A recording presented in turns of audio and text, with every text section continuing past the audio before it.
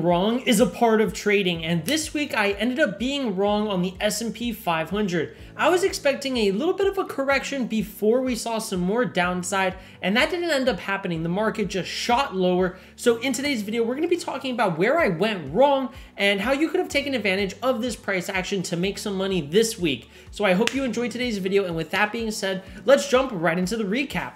So taking a look at this chart right here, we have the daily chart on the S&P 500 futures, the ES. And as you guys can see, we had a very bearish end to the week. You guys see these daily candles are just shooting lower, and we ended up trading through this key level right here, which I told you guys is the deciding factor. This level is where I was watching to see if the market was going to go long and continue this bullish trend, or if we were going to go bearish from here. And as you guys can see, it ended up being the latter. We sold off right through this level. We didn't even really give it a chance. So in a moment, I'll show you guys why I was paying attention to that level. But let's go ahead and hop onto a lower time frame chart and take a look at the price action that occurred inside of this down move. And we're going to take a look at two more institutional trading charts today. We're going to be taking a look at a higher time frame VWAP. That's where I got that key level from. And then I'm going to show you guys a market profile chart. You know, technically it's going to be three institutional trading charts. I'm going to show you a monthly market profile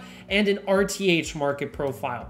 So looking at this chart right here, you guys will see that we're continuing that bearish market structure. Now, around this point is where I was expecting a little bit of a bullish correction before we continue to go lower. We did find that the market paused a little bit, gave a small push up, but that did not last as the market sold off quickly thereafter. But you still could have followed the market structure that was being put in place. If we go ahead and get rid of this arrow, because it's useless, right? You guys see here that we did create a lower low, and we had that bearish expansion that we keep talking about. We see the phases of the market structure working out very nicely. And hold on, I just want that line to be a little bit more accurate on the low. There we go. And 1 second, let's go ahead and just match it up with all the other lines. And you'll see here that after we created this lower low, after we sold off through the low, we gave this bearish expansion, and that was followed by a bullish correction.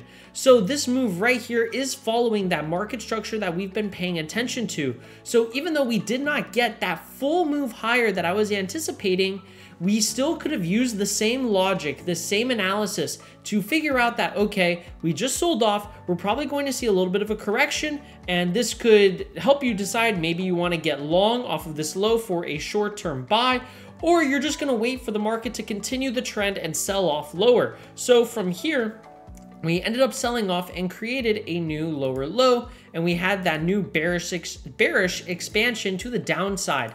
So like I said, we did not get that bullish rally that I was expecting before, more downside, but we did end up selling off and continuing this bearish market structure. Like I said, it's always a little bit safer to go with the trend. You know, this key level right here, a lot of people would say that it's a demand zone, that daily demand zone. For me, it was the higher time frame, lower extremes on a quarterly VWAP.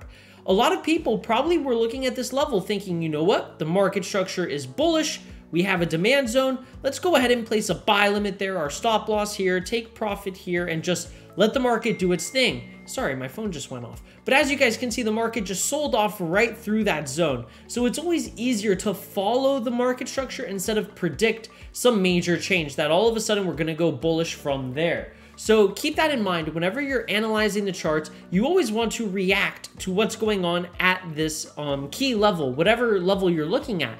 So in this case, if you waited for price to develop, you would have seen that there was no real reason to be looking for buy opportunities here. The market structure is 100% bearish. And like I said, for the daily to go bullish, remember that bullish market structure we've been looking at all week, the 4-hour would also need to go bullish. And as you can see, that did not happen. The 4-hour has been bearish all week long. There wasn't even a hint of bullish price action except for these corrections, but the market structure never switched bullish. So all in all, you should have been looking to get short this week, and you could see here that there were some good opportunities, but I'm gonna go ahead and share with you guys really quickly the quarterly VWAP, because this is the key level that I was paying attention to that I told you guys that I would share with you at a later date. So right here, looking at this VWAP, you guys will see that this is basically a chart that's showing us all of the price action and calculating the average traded price from July, the beginning of July, all the way to the current price action, basically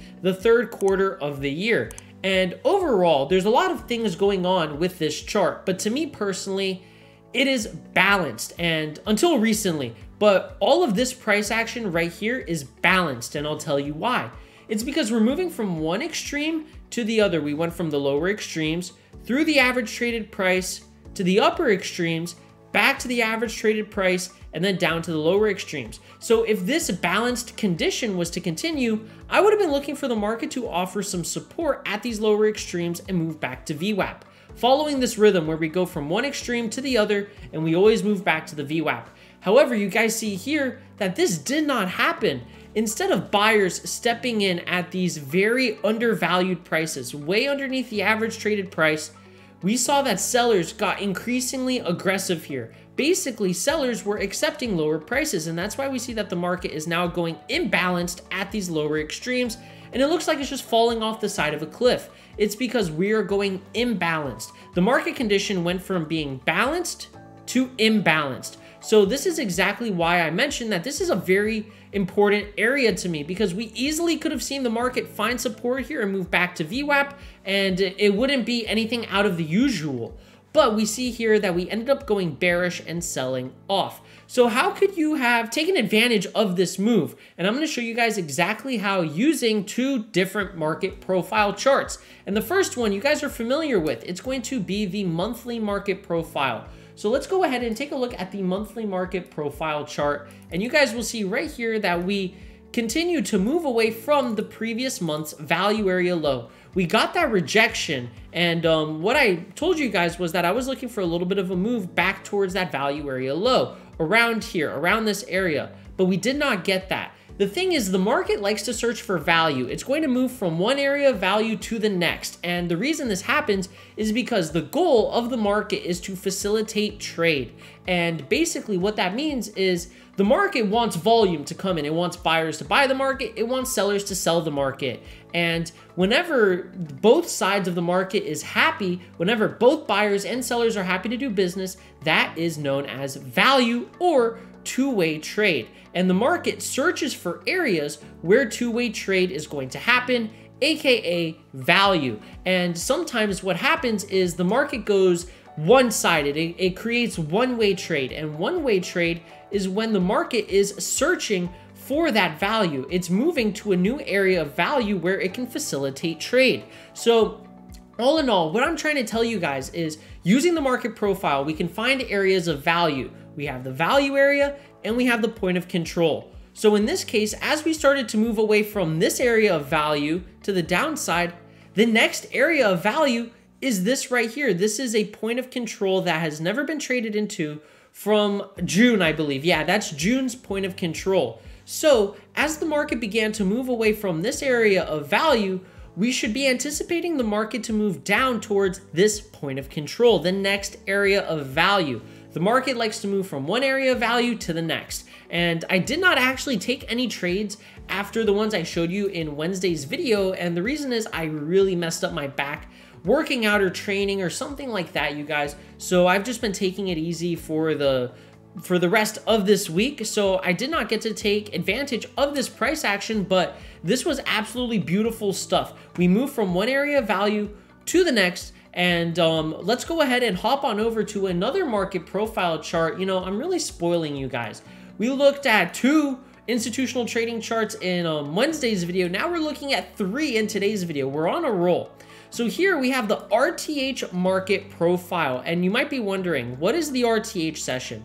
RTH stands for regular trading hours, and that is basically known as the pit session or the cash session. Those are some of the other names that it has, but basically it is the 9:30 to 4:15 trading session on the SP 500, which pretty much lines up with the New York Stock Exchange trading session. But basically, this is the time period that I'm personally trading the market because that's where the most volume is coming in.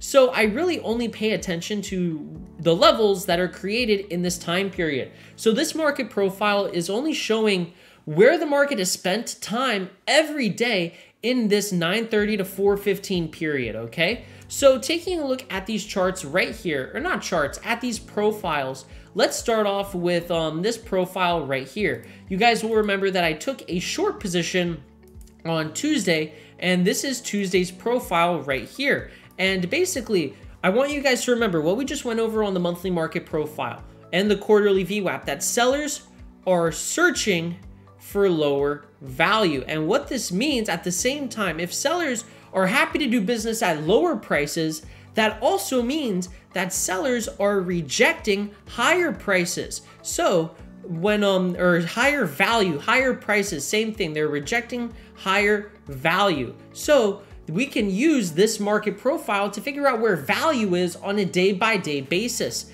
And then if we have the idea that yes, sellers are searching for value, they're searching for lower value and they're rejecting higher value, well, we can use the market profile to figure out where higher value is. So looking at this chart right here on Tuesday, you guys will see here that we had the previous day's value area. And as you can see, we did end up rejecting this perfectly. And you know what I'm gonna do? Let's go ahead and put these two charts side by side so you guys can see what this really looks like. Now, I know I have a ton of charts here, so let me find the RTH profile. Where is it? It's somewhere here. Bear with me, you guys. Where is it? I was just looking at it. We have quarterly, we have minute, quarterly, yearly. Oh, I'm dumb. The profile's right here. We need this chart. Excuse me, you guys. I'm blonde, so I had a little bit of a blonde moment. So anyways, looking at this chart right here, let's go ahead and hide all of the drawings on this chart. There we go. And now let's go ahead and sync these charts together so we can see the same drawings pop up. That's chart number 16. There we go. All right, everybody. So let's go ahead and hop on down to a lower time frame chart. We could use the 5 minute for, you know, I guess that's all right. But basically, you guys will see how, like I said, using the logic that sellers are constantly accepting lower value, meanwhile, they're rejecting higher value, you'll see how we keep rejecting. All this week, we kept rejecting the previous day's value. So let's go all the way back to Tuesday. And as I mentioned, this was actually the short position that I took. And really quickly, let me just show you guys. You know, if I had just held on to a little bit of a partial, you guys would see here that this trade would have ran extremely far. So looking right here, and this is that area that I got short. Let's just put a line there. This is that short that I took. Now let's zoom out a little bit and see how far that this trade would have ran. I mean, you guys see how crazy that is. Should have just held on, right? But you know, everything is more clear in hindsight. So anyways, let's go ahead and hop on over to these charts and just see how you guys could have taken advantage of all of this price action. So right here we have Tuesday, and basically, hold on, is this Tuesday? No, I believe that is Wednesday. One second, you guys. This is the 15th. Yeah, so here we go. Yeah, okay, I had the right one. I was just a little bit off. So basically, taking a look at this chart right here, this is Tuesday's price action, and this is that same short that I just showed you guys. And basically, you'll notice how we ended up trading into the previous day's value area low, and we found resistance there. Why did we find resistance there? It's because, like I just told you guys, sellers are rejecting higher value. So that's exactly why we sold off and began searching for lower value. Sellers were looking to do business at lower prices. Now let's go ahead and take a look at the next trading day. So Tuesday is over. Now we have a new value area for Tuesday. Let's go ahead and take a look at what happened on Wednesday. So let's go ahead and open this profile, and you guys can already see that the market traded up into this value area and then went bearish for the rest of the day. That's because sellers are rejecting this higher value. So let's see what that looks like on a candlestick chart right here. Let's scroll over, and right around here, no, that's the overnight session. Here we go, coming into the RTH session, that 9:30 to about 11 o'clock. You guys see here that the market kept finding resistance around this value area low before it went really, really bearish. So why did the market find resistance here? Not because there is a triple top or a trend line or something like that. It's because sellers are stepping in and responding to these higher prices. Buyers are not so interested in the higher prices. It's the sellers that are interested. And like we just went over on the monthly market profile, They believe that value is way lower. So even though the market seems to be trading at a very cheap price, it just sold off a lot, it's actually above what they perceive value to be. If traders believe that value is all the way down here, then all of a sudden, this seems like a very high price, even though in the grand scheme of things, it's a very cheap price, right? We're coming off of this huge drop. It still seems like a good price to be selling the market. So that's exactly why we found resistance at that value area low and went bearish for the rest of the day. Now let's take a look at what happened today on Thursday. It's a very similar story, and Thursday we went very bearish. Let's go ahead and mark up Wednesday's value area, and let's take a look at what happened today. So let's scroll through and take a look at what happened around here. Sorry, I went past it, I believe. Where is it? This is 8:17. Where is 9:30? It's right here. Okay. So right at the open, the market opened right here at 9:30 a.m. this morning. Right here. This is the opening price. Traded up into that value area low perfectly before it went completely bearish, you guys. So you see here that once again, the market did not sell off from here because of a resistance level, or because there's a trend line, or maybe a moving average or a Fibonacci level. It sold off here because sellers are rejecting these higher prices. And if you have access to this information, you know what, you guys, I'm really going to spoil you. Let's go ahead and take a look at a footprint chart, at an order flow chart, and really see what happened at that value area low today. So right here, coming into the RTH session, look what happened at this value area low. It's so hard to ignore. A lot of people will say, you know, there's an imbalance there. There's an FVG. There's a demand zone, a supply zone, whatever you want to, you know, justify the move with. But here on the order flow, we can clearly see this value area low at the 44.3375 level. What happened? You guys will see here. Look at this candle. Bearish candle, strong negative delta, high volume. That's telling us that sellers are in control of this candle. That's why we found resistance here.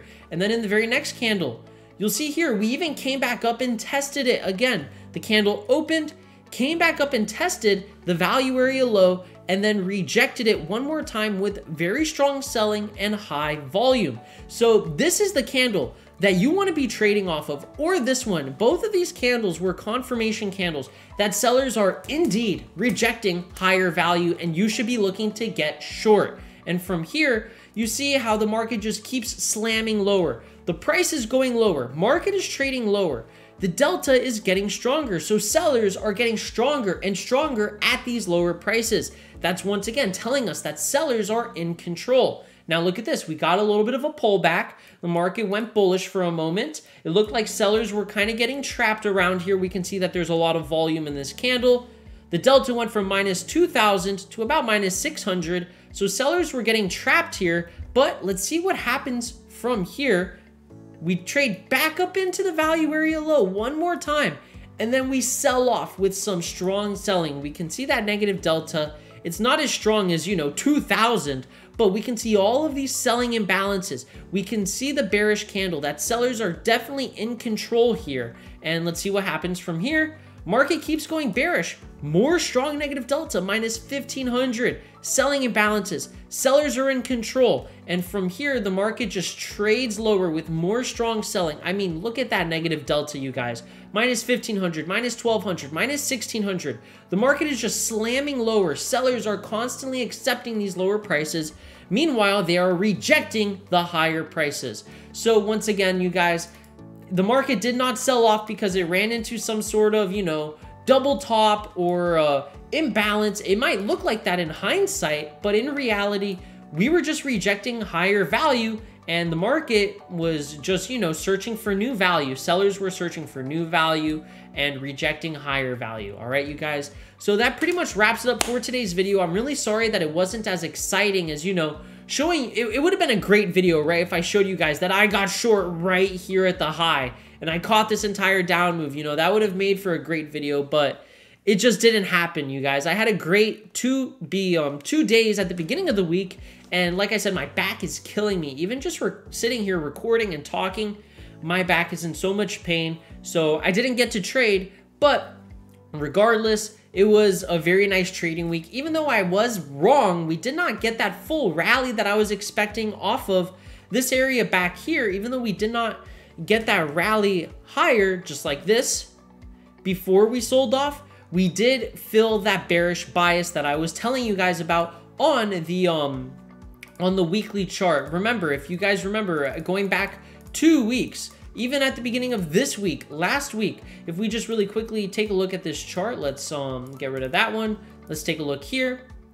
On the weekly chart, you guys will remember I told you that I am bearish. I'm expecting the market to sell off more because we are coming off of this massive bullish expansion. And as you guys can see, the market is filling that bias perfectly. So even though I was technically wrong, I still was somewhat right. And the thing is, I don't care about being wrong, you guys. I'm not afraid of being wrong. It's not the first time, and it's definitely not going to be the last time. But regardless, you guys will see that we've had a pretty nice couple of last three, actually not a couple, the last few trading weeks have yielded us some very good price action. We'll see what the next week has in store for us, but that basically finishes it off for today's video. I hope you guys have a great weekend, and I will see you in Monday's video with my updated analysis for the S&P 500. I'll see you guys then. Peace out, everybody.